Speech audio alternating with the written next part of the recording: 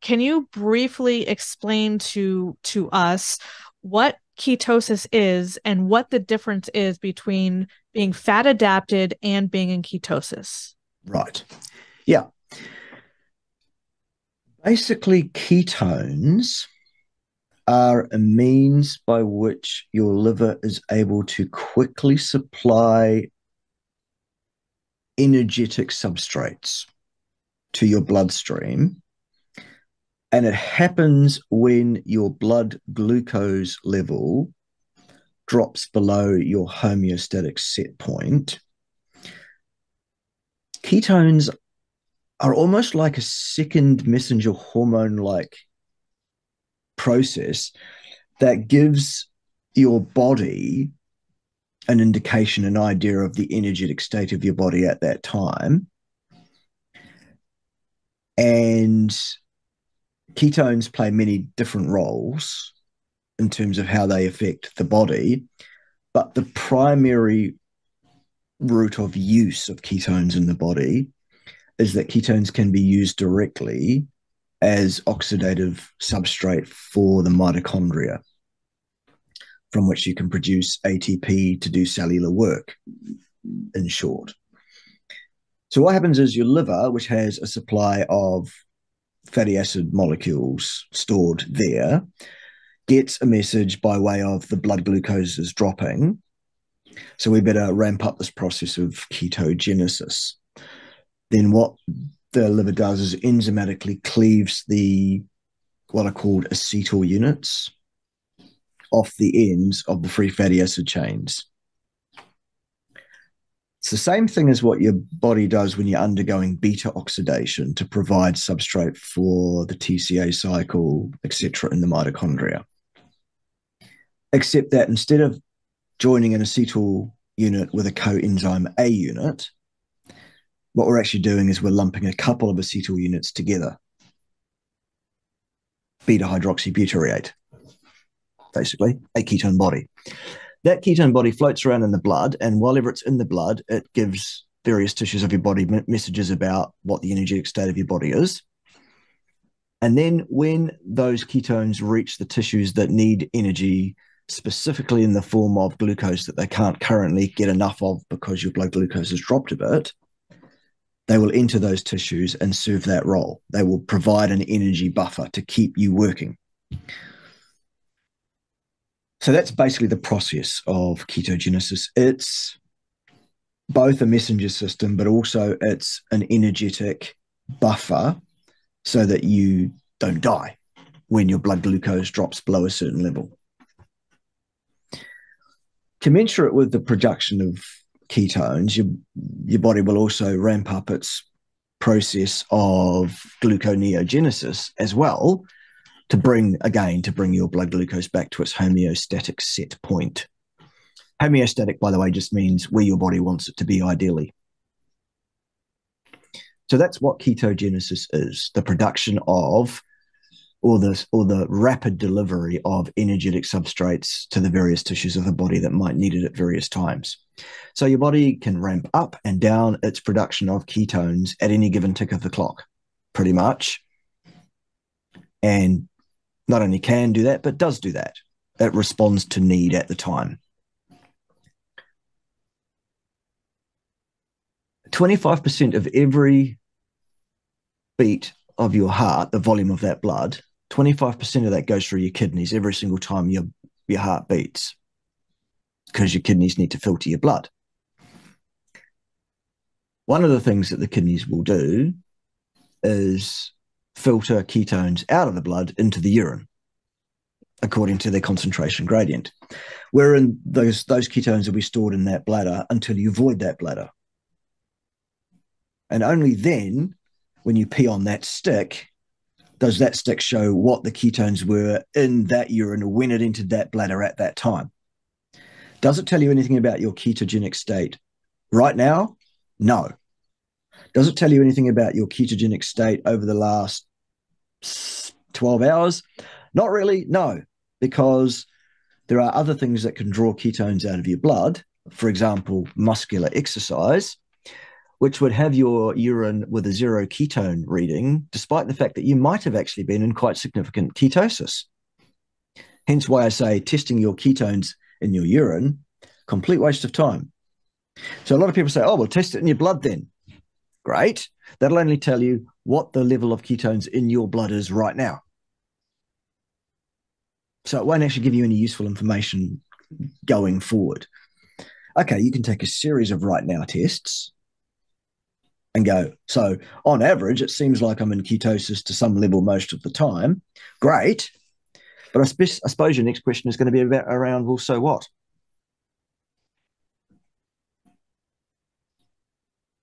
In which case the answer is, well, so what? So nothing, actually.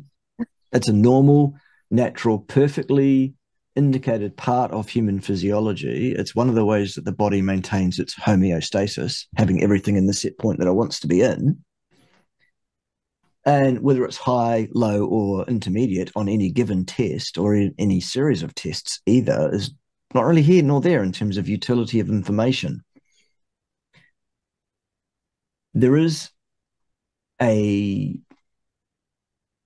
theological group of individuals, keto nuts, who run around on the interweb saying, actually, ketogenic diets are great. And the idea of a ketogenic diet is to be in ketosis and to have ketones and to test your ketones to make sure that it's working. No, that's not the purpose of a ketogenic diet at all. The purpose of a ketogenic diet is usually to encourage a person to be in a metabolic state where they would be using fat for energy rather than storing it. To lose body fat. The most common reason a person will undertake a ketogenic diet is because they feel too fat and they want to be less fat. And it's very effective for fat loss. But that's got nothing to do with the ketones. Okay, there are those who say ketones are great because they're anti-inflammatory. They may or may not be. I'm not convinced. There are people that are saying there are all sorts of intangible benefits purely in having ketones at a high level. Again, not convinced at all. And in fact, when we look at the one population of modern humans that we know about anywhere in the world that do typically undertake a diet which would lead them to be in ketosis quite often, those individuals have universally experienced a complete genetic drift, some evolution, which leads those people to be less able to produce ketones. And I'm talking about the Inuit. Yeah, I figured. So there's a reason why it might not be such a good thing to have a high level of ketones in your blood at all times. And it turns out that there is good reasons why you should not be in ketosis all the time, stay in ketosis all the time, and have a high level of ketones in your blood all the time. Okay. So let's pause on that there, because I've actually said that many times about being in ketosis long term and all those things. So before we get into that rabbit hole, can you be fat adapted without being in ketosis? Yes, absolutely. You bet. Every time you eat a meal, let's assume that meal is sensibly formulated and put together. Let's say that meal consists of the right amount of protein and the right amount of fat for you for a day's nutrition, your one meal a day, which is what we're all aspiring to. That one meal will necessarily kick you out of ketosis for 4 to 6 hours. And then you'll spend 18 to 20 hours on a one meal a day program in ketosis. However, 6-8 hours after you've eaten your one meal a day, if you go and do either a blood or urine test on your ketosis, on your ketones, you'll probably find it's near zero. And yet you've consumed no carbohydrates for weeks, months, and years in some cases. So yes, being fat adapted is really just another way of saying your body is now optimized for running on the fuel that it's actually designed to run on, which is fat. You're getting all the protein you need to maintain your body structures, plus a little bit extra for a little bit of gluconeogenic effect to give you that insulin spike that you need every day to keep your thyroid function and your kidney function as it should be. But you could be on a fully 100% carnivorous diet with ostensibly no carbohydrate intake to speak of at all for weeks, months, and years, and never ever show any sign of pinkness on a pea stick. Yes.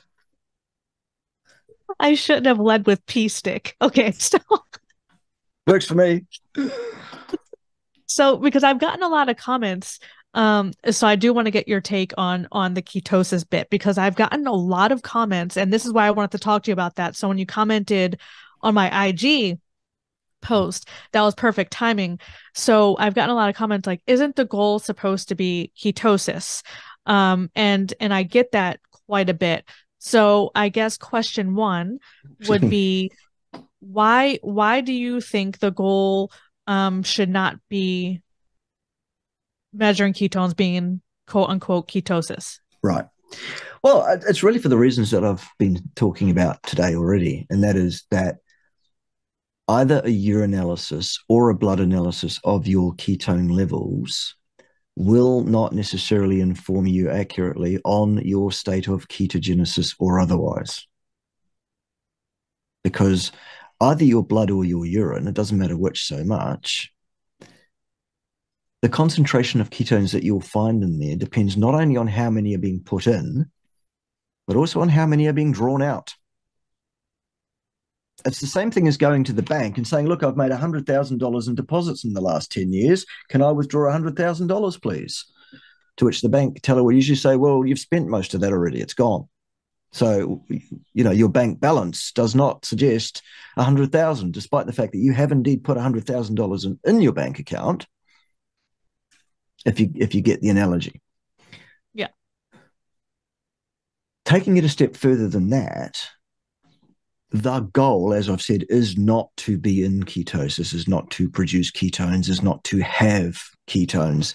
There are those saying ketones are of benefit just by being there.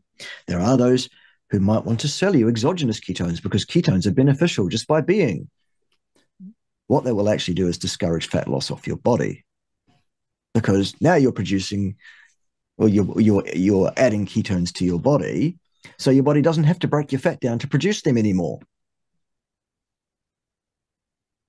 So that's not going to be a good idea. The goal of a ketogenic diet for a person, when they decide, I'm going to go ketogenic, is because 99 times out of 100, they do that because they've heard, they've read, they've seen somewhere that ketogenic diets are great for stripping body fat off you. And they are. Absolutely. But it's got nothing to do with the fact that the process by which that occurs produces ketones.